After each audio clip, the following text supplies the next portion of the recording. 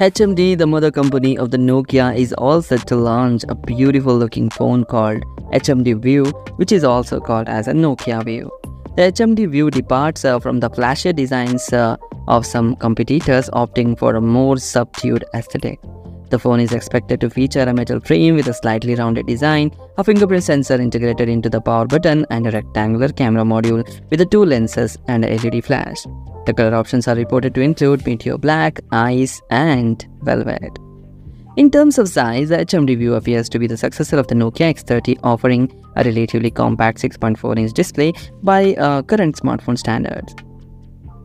The mid-ranger is rumored to boast an OLED display with a 1080p plus resolution. The camera department is said to be anchored by a 50-megapixel main sensor accompanied by a unspecified secondary lens.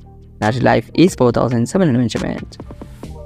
The phone is expected to be powered by the Snapdragon 6S Gen 3 chipset, and also comes with 8GB of RAM and 128GB of internal storage. While details about pricing and launch date remain under wraps, the leaks paint a picture of mid-range phone offering compact design, OLED display, capable 50-megapixel camera, and long-lasting battery life.